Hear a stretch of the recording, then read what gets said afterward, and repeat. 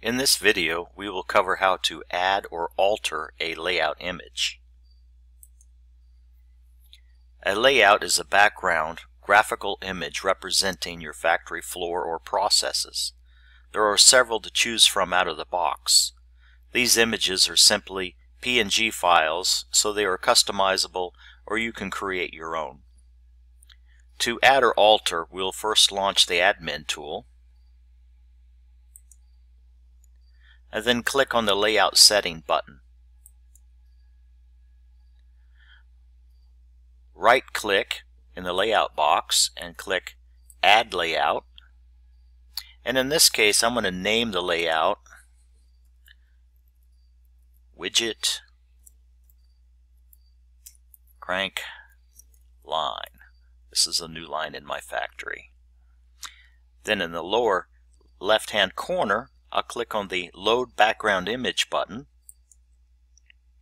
And here I'll select either something that I've customized, which is an overhead view of the factory floor, or a process flowchart. But in this case, I'm going to use a default out-of-the-box example.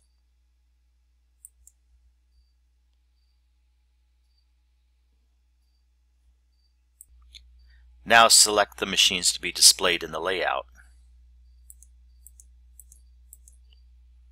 Typically, machines would be displayed on one layout view, but you can select them to be in multiple views if desired. After selecting the machines I wish to display, I will adjust their image sizes to fit as I want. I'll reduce the image size from 128 pixels down to 55 pixels square, then drag and drop them as desired.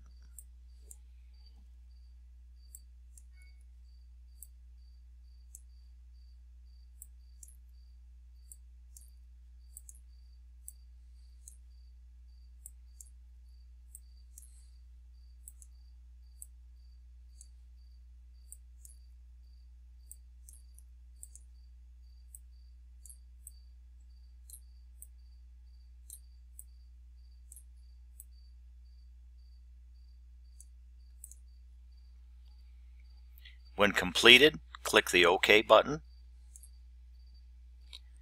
Then send the new layout to the database.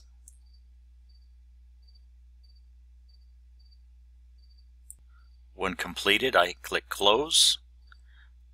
Then I sign out of the URL and sign back in.